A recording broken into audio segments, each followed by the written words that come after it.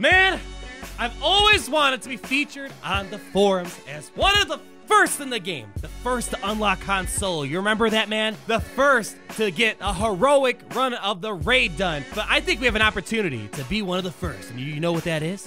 I don't know. The world's fastest recorded galactic war race. And my friend, today you're going to be a part of that moment. Are you ready to be part of history right now? I guess. All right, my friend. Go ahead. Want me to do it? All right. Do it. Do the honors, my friend. It's one small step for man, one giant leap for mankind. We're gonna have fun in this video today. We're doing something a little fun in the background of Galactic War. We're gonna see how far Wampa and Sion can make it through Galactic War because they have kits to be really crazy and probably go through the whole entire thing by themselves. Let's go ahead and start this race in 3, 2, 1, and go. All right. Wampa! Ah, man. All right. Actually, I think Wampa might have the key to it, but I don't. Sion's hard to kill, man. But what we're going to talk about, we actually have a lot to talk about today. If you guys remember a couple months ago, a couple things actually. One, developers actually were kind of to hop on a variety of YouTube channels to kind of talk about the state of the galaxy and what's ahead for the game. Right. That's kind of when we talked about like what the Palpatine rework's going to happen that we've all been asking for, and other things such as Jedi Training Ray. Well, the developers, a couple of them, actually a big shout out to all three of them. They spent time on a Saturday, I believe. Saturday evening, yeah, it was late. Saturday evening. These people have families and lives too, so they're staying late to kind of talk to the community and answer questions on the official forum. So it's kind of like what they did on a video for us, but for the whole world, just get on there and ask questions. And although there were some weird questions and a lot of them that were a waste of time, there actually were a lot of great questions out there. We made a list that we want to tell you guys. In case you didn't see it, there's actually a lot of good nitpicky info that we wanted to pull out and give to you guys. This will be kind of a short rundown of that, but let's get into it and talk about something that people thought was going to happen a lot sooner than expected, and that's 7.mods and the level cap increase. So why don't you go ahead and talk about what their response was and what you think when it might happen. Okay, well, they were very explicit that they're coming. That would, which is kind of different, and we've seen footage of that. Some screenshots of 7.mods has been out. You know, Gear 13 level 90 seems likely. Yeah. And I don't have the exact response here in front of me, but what they said is it's not imminent, but it's going to happen. I kind of interpreted this by like a year-end type thing. What do you think? Yeah, it says it's not in the near future, if I believe. I might have to go back and double-check. I'm too busy watching Wampa go to town. But the way they phrased it, they made it seem like it's not happening. I'd probably say in the next 3 to 4 months. That's kind of what I'd say. It could remember happen, at EA Play when it's not happening next month, but it could happen like 2-3 months from now. I think the 7.mods for sure. I'm not too sure about 7.mods. I'm scared about it. Farming mods all over again sounds like a nightmare to me. I hate mod farming. It's like probably the worst thing in the game. Unless they made a separate energy for it, then I won't care. But if they have to use Cantina energy, which I use to farm characters, and Shard Shop currency, that's when I start to care a lot about it. So, so not yet, but it's probably going to happen later on this year, I think. The Galactic Hero tag. I thought this was a really interesting question. Yeah. That someone I didn't brought expect up. this response. Yeah, why don't you go ahead and talk about what the question was and what the response was. The question was, you know, there's a Galactic Hero tag, which includes heroes like Commander Luke, Raid, Anakin, Grandmaster Yoda, which I think we should talk about for a little bit. That, you know, they only got 30% potency in a raid that has some ridiculous stacking. It's kind of not like very good boost, frankly, and they said to the fact that it's going to be relevant later, the Galactic Hero tag, and that sounds very interesting to me. And something else too, you know, I was thinking, and I made a video about, you know, top 10 for the month, and the only legendary hero that is currently not good, in my opinion, is Grandmaster Yoda. True. It used to be Palpatine. Now it's Yoda. Yeah, Grandmaster Yoda doesn't have a place in the game, and it seems like that it's important to Capital Games to have heroes that the raid heroes and then the legendary heroes are good and viable in, you know, the current arena, and always like they go out of their way to make them good, like with the reworks of Palpatine and Vader. So I would expect something like that. And that kind of went to another question. You know, someone asked about bounty hunters and Jedis, and they're like, yeah, we're gonna do it. when. Yeah, they didn't say when. They didn't kind of give their road map for it, but they said that they have no doubt in their mind that there won't be any more bounty hunters and Jedi in the future. I think bounty hunters might get some bounty hunters. I think before and after the Han Solo movie. Yep. So I see that. I think that's going to happen soon. I mean, March is kind of a dead period right now. The developers are probably just taking some time off after releasing one of their biggest contents in a while, and it had a lot of ups and downs to it. So I could see that happening soon. And I think part of that question is, a lot of people said, read this post and they're like, wow, they were super vague. And it kind of went to another question about, like hardware abilities. And the way they responded to that was like, well, the reason why we have to be super vague is sometimes things don't work and we have to push it back. And that's why we're reluctant to be specific or give you any information at all, is because it's a fluid thing. And hence they were very vague about a lot of different things in this post because they don't know themselves. I mean, is that the way that you interpreted it?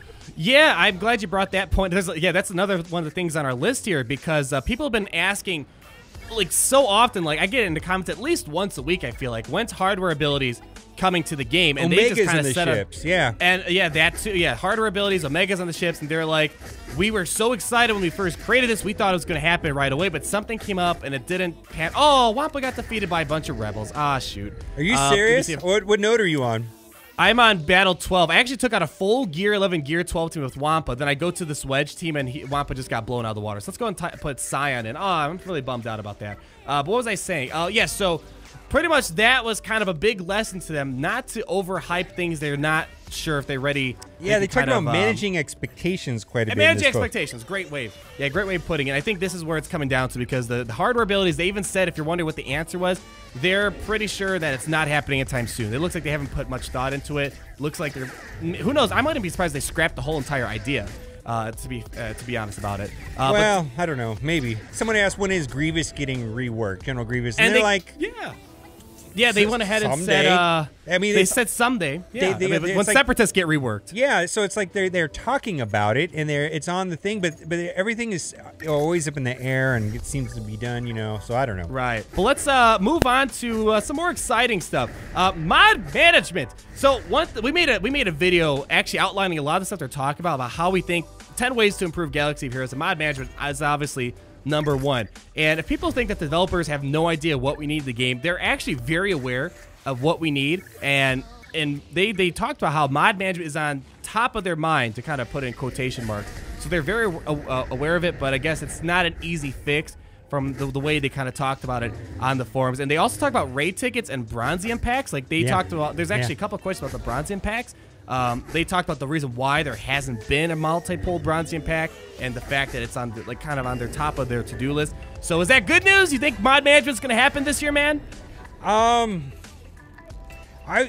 would really like something to happen with mods, even if it's not perfect. Even like remove all, or something that doesn't have to be really complicated. Save a mod set. Yeah, I mean, even just like remove all mods at once. Anything to save time. I understand, that there are some helpful resources out there, swgh.gg. I don't know if they're going to go out of their way to program something like that already exists, but it's time consuming. Oh yeah, moving on to the next important thing, cadence of legendary and pay-to-play characters, and this kind of goes hand in hand with the Jedi controversial one that I was referring to. Let's talk about go ahead and you explain it and lay the foundation. We'll kind of talk about the very controversial stuff behind it. Okay, so on the forum there was a very detailed list of when like Omega battles and all this other stuff is happening, and then mysteriously 3 days before the actual Jedi Training Ray event, BB-8 and Jedi Training Ray show up, and then no surprise, people are upset, panic farming. Why did you guys do this? And the app goes immediately to number 2 in the App Store on Apple, right? Because of all this purchasing. So here's my, and what did they say? It's like, oh, we want to do better on this, and even though we can't predict a specific month and when they're going to come out, but we feel like we can do a better job. And So, in my opinion, okay, so it's like this. This is either poor communication or it's poor communication intentionally, which has been proven right here by the numbers that it was materially beneficial to them.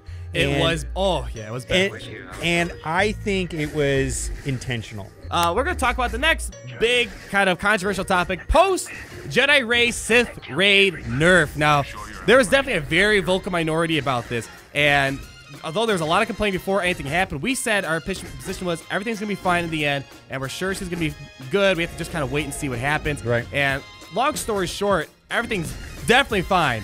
Everything's definitely fine in the end of Jedi Training Rey. I told you, I went to bed last night. It was like 3 a.m. in the morning. I had to do something with the raid, so I just went ahead and put Jedi Training Rey on full auto. I wake up the next morning, 3.6 million damage on full auto. She is still the best character for the raid, guys. And would you agree with that sentiment right 100%. there? In fact, I've read 2 or 3 guild guides to how to beat the raid, and you know the number Jedi one Raid's thing that probably is still on mentioned there. is how many Jedi Training Raid teams does your guild have, and you need to take an inventory of that, and that she's still the very most important thing in the raid, period. And and it kind of comes back to the fact, you know, like they were asked, you know, why is the tenacity so high? Why is the health pool so high? And they, you know, the way I see the game is that Barris kind of changed the way that we thought about heroes that hit multiple times. And so like a hero that hits many times, and you know, the game has kind of been defined by negative status effects, and like Barris with the multiple hits, like a hero like Rolo or Ahsoka was just not good. Yeah, it was horrible. And where I think on this raid, because negative status effects won't work, and mechanic like Death Mark being hit 10 times by Ahsoka or 10 times by Rolo is heroes that have not been used or not really been arena viable, and it's intentional. And they're suggesting that they're teams and mechanics that we haven't discovered that are going to make the raid different than we thought. Right. Do some experimenting. There's some stuff out there like no one really would have thought of. Death Mark and Magma Troopers Basic being helpful. So there's a lot of stuff out there. I'm sure we gotta find out. I do want to acknowledge though that the raid is unfun for it's not fun. Oh no, that is not fun for a lot of guilds. And I'm not a big guild person. I know you aren't also. I don't really like the guild. I don't like the raid myself. I'm just going to put that out there. I mean, I don't know how to explain it. I don't want to say it's what bad. I do pretty much, we can't do heroic. Yeah, we can't do heroic. It's not that fun to me. Like, I feel like it's kind of tedious. And the worst part is, a couple months down the road, because of the fact you and I aren't farming heroic raid right now, we're going to be in a period where Traya is going to be in arena, and only a few guilds are going to have her. And I'm not ready for a day when Darth Traya is running rampant with Sion and Nihilus, dude. That's a whole other world. And Nihilus is so strong right now, I can only imagine what Traya's unlocked. I mean, people are farming her right now at the heroic raid, essentially. So what, 3 months before she gets unlocked? Maybe less? And it's going to be a handful. I don't know if our guild is having a difficult time finishing 6. Same here. We finished 7 once before, you know, the raid Han thing went away, or the Stormtrooper Han thing away. So I don't know. It's just, I think it's in-game content for high-end guilds, and I think, you know, a lot of people that, you know, I was in a guild that had about 100 million. Oh boy, that's just not going to be a fun raid. Arena Shard, quality of life changes. This is something I really like because one thing I hate doing is going to arena during pay up and constantly having to refresh because I know I can go up 5 ranks and I have to keep refreshing to see it. So it looks like from the conversation that happened on the forums, it looks like they're working on it right now. I'm not sure about as we speak, but right now. And it sounds like they're going to try to get this out hopefully sometime very soon. So this is something more immediate term in like a future update. So what they were saying is like if you're at 13, you should be to go right in and you know, the number 8 slot should show up right away. Yeah, it should be open right there. You don't have to refresh. And then, you know, you'll always see the refresh maximum for rank. 20 minutes to get it because, you know, you've got a friendly shard mate number 9 or something like that. They're saying they're going to fix this. So that's another little nitbit. Yeah, that's another little tidbit of information we wanted to make sure we pulled out for you because that's something that kind of got buried, and that's probably one of the best things in this list is that that's a minor quality of life update that makes life a lot easier so you're not refreshing for 10 minutes. People are wondering, are we done with The Last Jedi content? And they said in the forums they are not done with The Last Jedi content. They have plenty of stuff planned out for the ongoing trilogy. So Snoke, still probably in the works. BB9. I want the Praetorian Guard. The Praetorian Guard. The Praetorian Guard. Praetorian Guards. Zeta mat drop rates, they said on the forums they don't plan on changing it anytime soon.